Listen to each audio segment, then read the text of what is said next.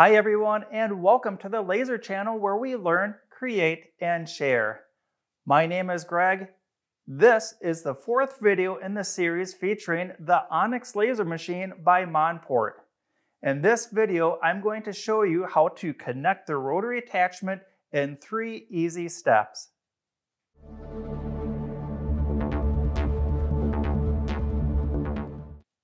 Thanks for joining me again for another video on the Laser channel. I have this video designed in 3 different steps to get you up and running as quickly as possible using the rotary unit.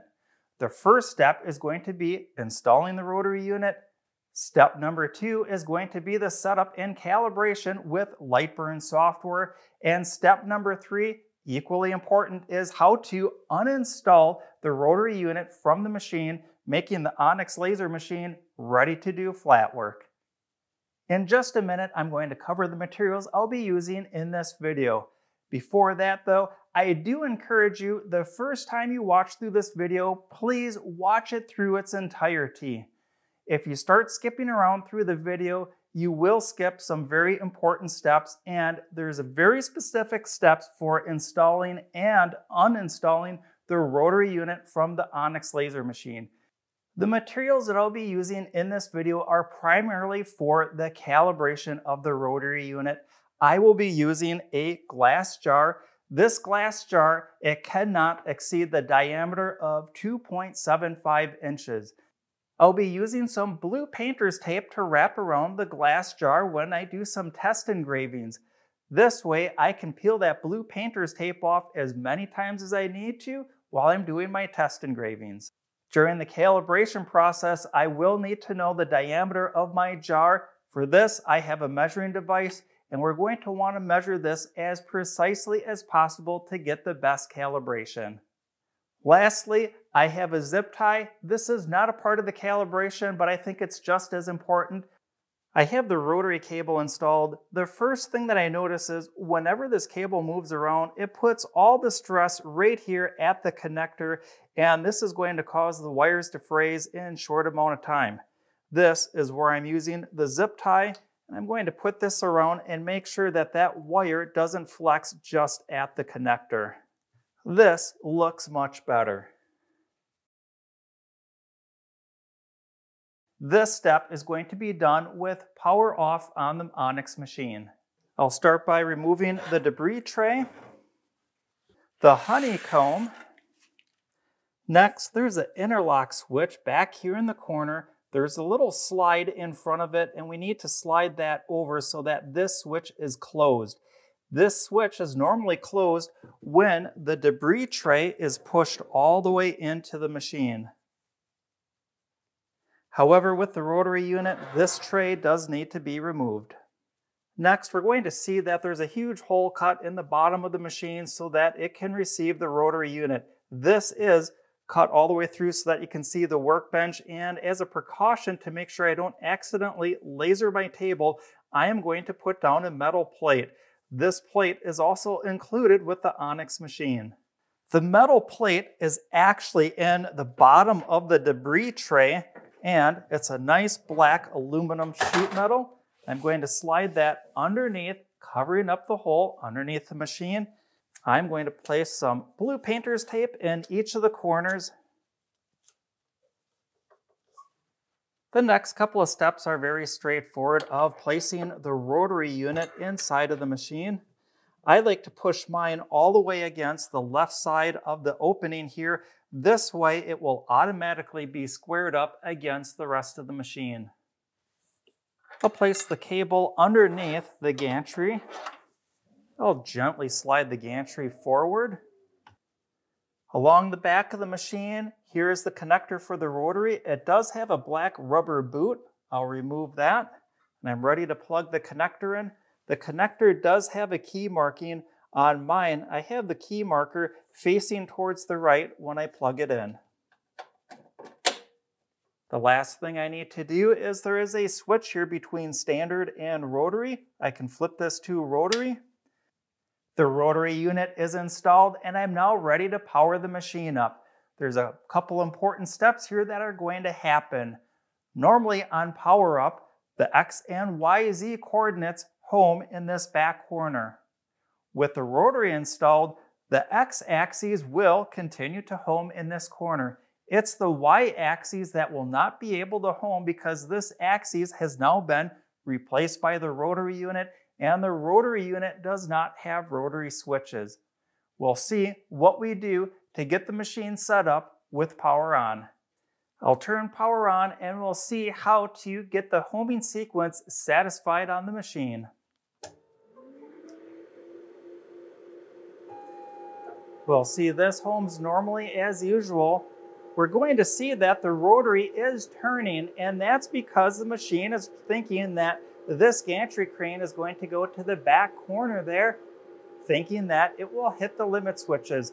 I like to wait for about 30 seconds and then the rotary will slow down and it will be turning in the opposite direction. This is where I will gently push this gantry all the way back to make that homing switch. I'll hear it click. These will start rotating in the opposite direction, and I will make the switch in the back here one more time. And now the machine is ready, and we'll head over to Lightburn software. The first thing that I'll need to do is activate the rotary attachment within the Lightburn software. For that, I look for a toggle switch in this area. My machine doesn't show that. To make that show up, I'll navigate to Edit, Settings, and there's a little checkbox here, Show Rotary Enable on Main Menu. I'll hit that, OK, and here the rotary switch now appears. I'll turn that on, and I'll navigate to the top of the screen to the Rotary Setup button. The Rotary Setup. This is something that will only need to be done once. Let's take a look at what I have on this screen. The rotary type is going to be roller. I have it already enabled. The rotary axis is going to be set to Y-axis. Steps per rotation. This is what I'm going to use to calibrate the rotary unit. The roller diameter. I took a very precise diameter reading of this roller. That's on the machine, and on my machine, I got 0.85 inches. Down below is the calculator for the object diameter and the circumference. This is where I used a ruler and I very precisely measured the diameter of this jar, making note that the sides of my jar are perfectly flat. There's no taper to them. I measured very precisely 2.75 inches, and that is what I entered right here. And Lightburn automatically gave me the circumference of 8.63 inches. When we do the calibration, I only need to go out about 2 or 3 decimal places. I'm going to loop back to steps per rotation. When you first open this screen, you're going to see a very large number, something like 10,000. And this number is far too wide. If I sent a graphic out to the rotary unit, that graphic is going to be really stretched out. During the calibration, I found that I needed a number of 1,600 to get the proportions showing up correctly. To ensure that the proportions are correctly, what I'm going to do is draw a box around the circumference of this jar, and I want the ends of that box to just meet up. I don't want them overlapping, and I don't want them coming up short. When they meet up perfectly, I will know when I draw a graphic in Lightburn software and I send it out to the rotary unit, the proportions and distances will be correct. I'll show you what I mean. As mentioned, I have my jar diameter already entered in, and I'm going to copy the circumference here. I'm going to copy that. I can click OK out of the screen. And I'm going to draw a calibration rectangle here. I'm going to make sure that my padlock is unlocked so that I can independently adjust the width and the height. For the height, I'm going to paste that circumference number in, and for the width, I only need about 1/10 of an inch. What I'm going to do is engrave this box on the jar, and once again, what I'm looking for is the 2 ends of that circumference box to just meet up on this jar. I'm now ready to place the jar in the rotary unit and align the laser head up to the top center line of the jar and double check the focus. In Lightburn software, I've jogged the laser head over 8 inches to put it somewhat over the area of the rotary unit. I can place my glass jar in, and to check the alignment of the laser head up to the jar, I'm going to remove the protective guard. And I'll just by hand move the laser head to a spot where I like. This looks like it's directly at the highest point of the jar, and I can make any adjustments here that I like. When I check the focus, I have perfect focus with a jar that is 2.75 inches in diameter.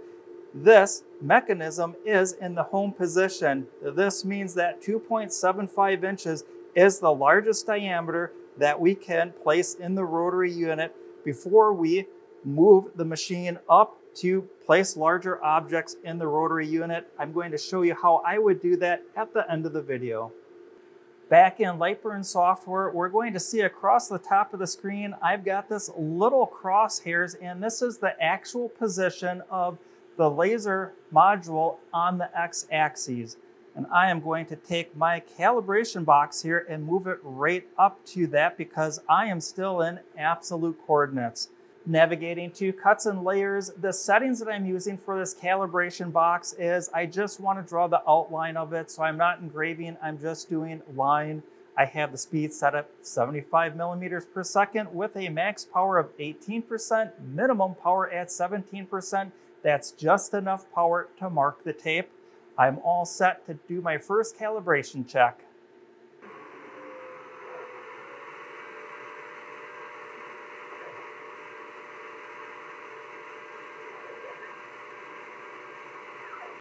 I've marked out 2 black lines, and in between is the ends of my calibration box meeting up, and to me that looks absolutely perfect. My circumference calibration on the glass jar looks perfect. I do realize that there are variations on machines and rotary units. Because of this, I'm going to again show you the number that you would change to make sure that your calibration box lines up perfectly. And it's going to be this steps per rotation. This is the number that I use to either get the box to draw longer or shorter. There's one more step in the calibration process, and that is to check to see if images going out to the rotary unit need to be mirrored. For this, I am going to lightly engrave the number 2 on the jar. Inside Lightburn, I'll grab the text tool and type in the number 2. And I am going to rotate this number 2 so that the top of the number 2 is facing towards the right or the opening of the jar. I no longer need this calibration box, and I can delete that out. And I'm going to move this number 2 up near the line up here. Here's the number 2. It is facing up towards the top of the jar and facing the correct direction. I don't have to mirror my images going out to the rotary unit. This concludes step number 2 of calibrating the rotary unit within the Lightburn software. Before I move on to step number 3, I did mention that the largest diameter when the machine and the rotary are on the same work surface, that diameter is 2.75 inches. Can this machine engrave larger diameters? Absolutely yes.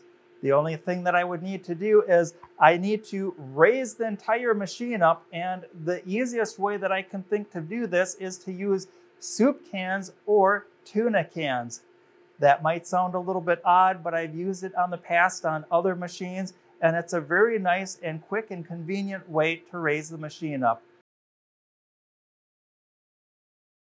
We are now ready to proceed on to step number 3, where I reconfigure the machine back to doing flat work. This might seem pretty trivial. However, if I skip a couple key steps here, the next time I power up the machine, it may think that it's still in rotary mode, even though I'm trying to do flat work, and things just aren't going to run right. The first thing that I'll do before powering down the Onyx machine is to go back to Lightburn software and to turn off the rotary enable. The rotary enable is turned off, and now I can turn the power off to the machine. I'll move the gantry forward to allow easier access to get back to the connector from the rotary. I'll disconnect that and make sure it's tucked out of the way. I'll take the switch from rotary position, move it back to standard. I'll move the gantry back towards the back of the frame of the machine, and I can remove the rotary. I'll move the slider back out of the way so that this switch is now active when the debris tray is placed in the machine.